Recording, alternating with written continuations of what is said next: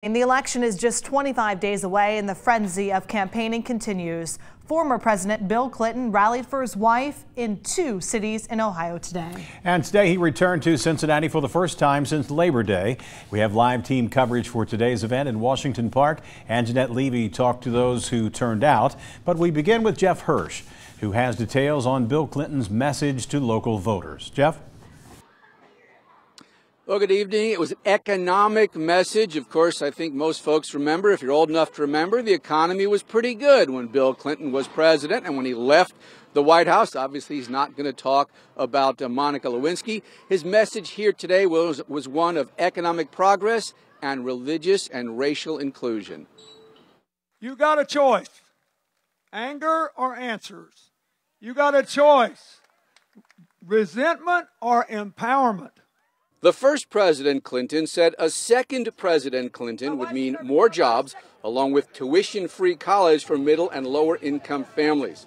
Bill Clinton said Donald Trump's economic plan favors rich people like Donald Trump.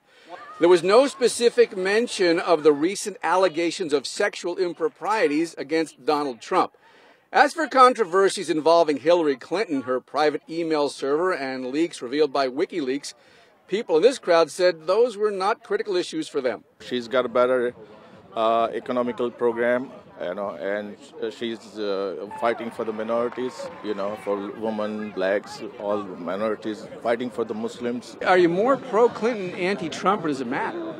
You know what, at this point, I'm definitely anti-Trump, considering he's a huge fan of the whole stop and frisk, which as an African-American man, I'm going to be honest with you, that scares me. You got a choice. Conflict or cooperation. And you got a choice. Look around this crowd. Here's the copy of the Hamilton County Democratic ballot. It looks like the United Nations. Reference, of course, there to the diversity that the Democrats are promoting in the campaign. Nationally, according to the average of polls by Real Clear Politics, Hillary Clinton is up 6.7%. In Ohio, that average is 1.6%. Of course, 1.6% is within the margin of error, so that basically makes it a dead heat in the critical swing state of Ohio. Live at Washington Park, Jeff Hirsch, Local 12 News. Back to you. Jeff, I couldn't get a sense from the pictures. Were there a lot of people there today? I'd say about 1,000. I mean, it was a fenced-off area. I'm guessing 500 or 600, and then there was a few hundred surrounding on the outskirts of the fenced-in area. So the area itself was crowded. It wasn't a huge area, but the area was basically crowded. Jeff Hirsch, thanks very much. Newly released emails from WikiLeaks show Hillary Clinton's aides asked Bill Clinton to cancel a planned speech to a Wall Street investment firm.